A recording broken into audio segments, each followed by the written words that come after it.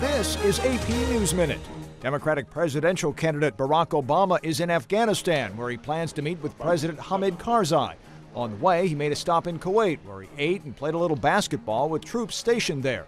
He's on a tour of the Middle East and Europe. A high-ranking U.S. diplomat is among the officials at talks on Iran's nuclear program. Multinational talks are taking place in Switzerland. There is optimism the talks will help entice Iran into ending activities that could lead to nuclear weapons. Pope Benedict says he's deeply sorry for the pain and suffering caused to victims of clergy sex abuse. He's in Australia for World Youth Day celebrations.